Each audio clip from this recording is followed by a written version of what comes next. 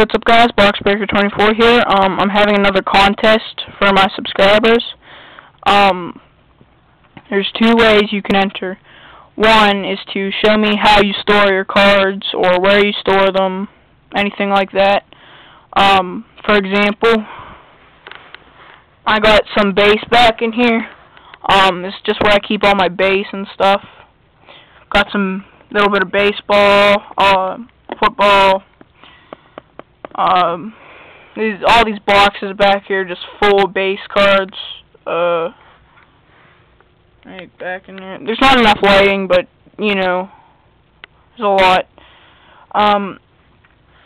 My second way to join my contest is to show me your very first game used or autograph card that you ever pulled or bought.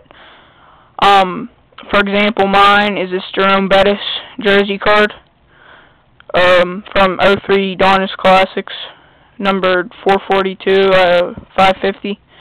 So that was my first one I bought from the card store. And if you have like way too many cards, like some people I know, Bobby, just show me one of the cards that you can remember you pulled whenever you just started collecting. So that's what you do if you just can't remember what your first one is. So yeah.